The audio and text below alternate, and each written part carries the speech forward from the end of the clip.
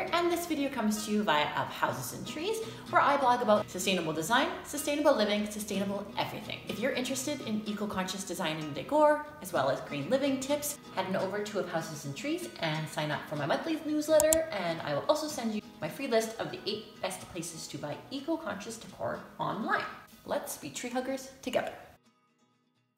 In this video, I have 2 things going on. The first is that I wanted to show you some eco-conscious, easy, simple, minimalist fall decor ideas. I have 3 different places in my house with some different DIYs that I've done, combined with some things from nature, combined with some things that I already have, like antique things and vintage things. So I just wanted to give you an idea of how to create really simple fall decor. And then this video is also part of the fall vignette challenge given by Erin from the Collection Vintage and Michelle from Comfy Cozy Living. I've linked to both of their channels in the description below. They also are fans of vintage and antique items and sort of quirky, cool, unique home decor items. So I never take part in challenges.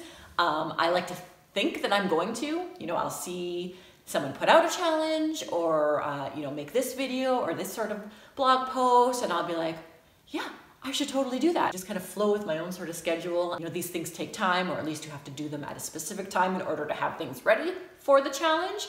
But this time I was like, I am doing this and I've done it. Pretty proud of myself. We begin in the living room, one of my favorite places in my home, my fireplace, with our barn beam mantle. One of the things I love about this living room is that it's got so much natural light from the windows, and it's got these really high ceilings.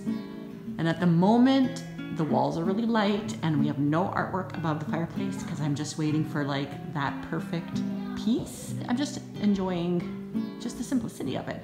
So yeah, I wanted to keep this really minimal. So all I have here is a shed deer antler that we found out in the forest on our land, a pine cone, and then yeah, this little book page pumpkin that I made a couple of falls ago. And so I actually have a post on my blog that shows you how to make one of those as well. So I'll link to that down below. Not necessarily part of the vignette, but also on the mantle, I have this beautiful planter with some rosemary cuttings. I'm going to try and propagate them. So I feel like that's a pretty fallish thing as well, propagating herbs. Because where I live, things like rosemary or like lavender, they're not going to survive the winter. So I'm hoping to root these and replant them.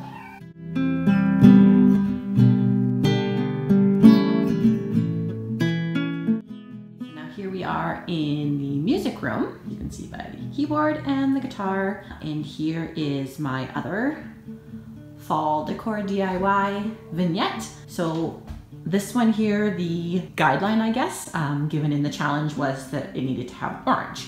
So I decided to put in some orange books, and actually technically the guitar too.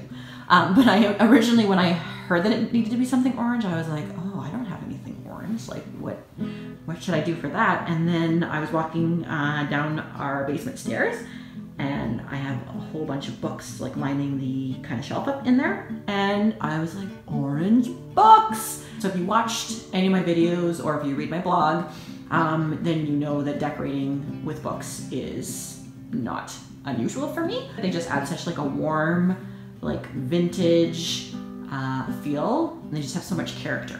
So I have a couple or 3 books down at the bottom. This is just a piece of driftwood here that I got in the mountains. A piece of birch branch that Devin cut for me that I've used just all over the house in different applications. I just got a little acorn up here that my daughter collected.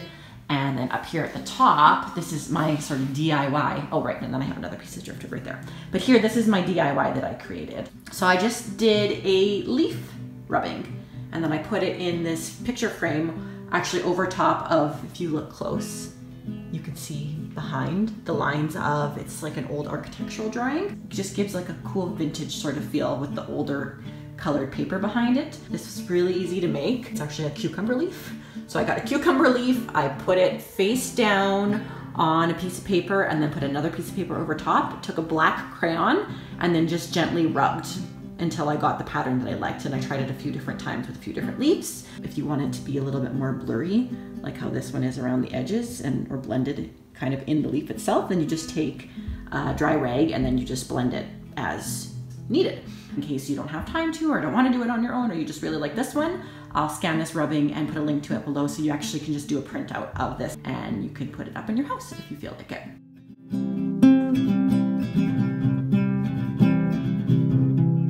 Okay, now we are in my guest room, which if you've watched my previous Our House in the Trees videos, you know was just a complete disaster up until recently. It's now much better. I'm going to be sharing that with you in a video coming up. But for now, I'm just going to share this one small area. So I decided to create a fall decor vignette on this like beautiful old chest that I got in an antique mall.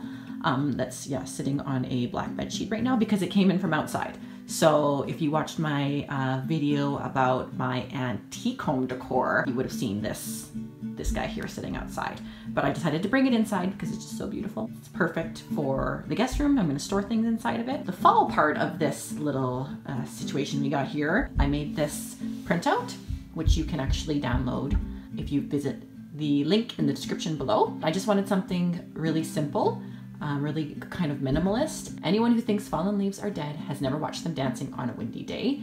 And for those of you who don't know, I actually am a dancer and a dance teacher. So then I stuck it in this beautiful old typewriter that I have. And I know obviously not everybody's just gonna have an old typewriter laying around, but you could frame this, you could stick it into a bulletin board, you could cut it out and glue it to something. There's tons of different things that you could do. I just went out into our yard and I grabbed this branch with these red leaves on it and kind of just tucked it back there. And then I also added in this picture of my grandma sitting in a forest in what looks like fall, because you can see the trees in the background have no leaves on them. I think that there's like leaves on the ground right there. So I just thought it was absolutely perfect. And I just stuck it to an old book page, and I don't know if you can see.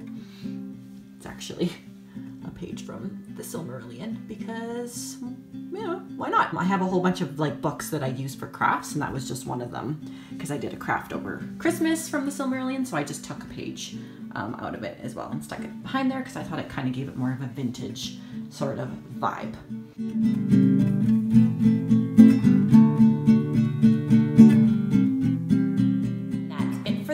Before you go, let me just tell you about two things that I have over on Houses and Trees that I would love for you to go and check out.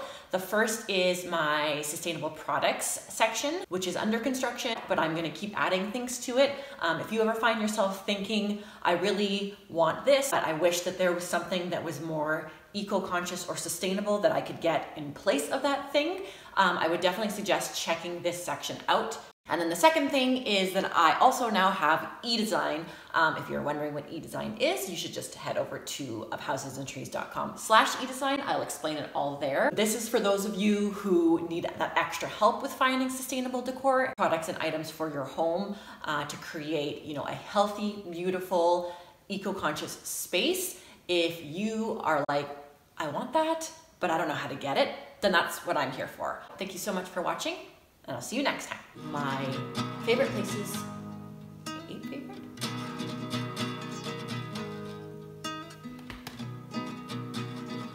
Oh my God. Why didn't I just look what it's called?